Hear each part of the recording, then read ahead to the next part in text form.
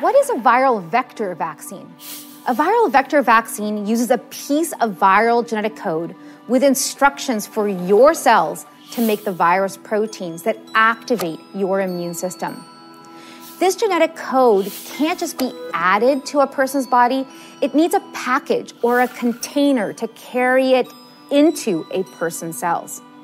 In a viral vector vaccine, this package is the shell of a different, harmless virus called a vector, because it carries the genetic code through the body and into a person's cells. Because viral vector vaccines are new, scientists are still studying how long immunity lasts.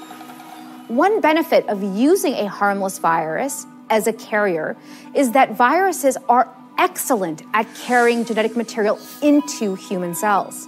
That's what they've evolved to do. And the presence of a virus, even harmless, still activates the immune system, which is also what we want a vaccine to do. This is why scientists have been exploring vector vaccines for years. This type of vector vaccine was first used for Ebola in the summer of 2020 and is in development for more diseases, especially where it has been difficult to make vaccines in the past. Like RNA vaccines, this initial research has led to quick development of COVID viral vector vaccines and holds promise as a fast, effective way to defend against future diseases.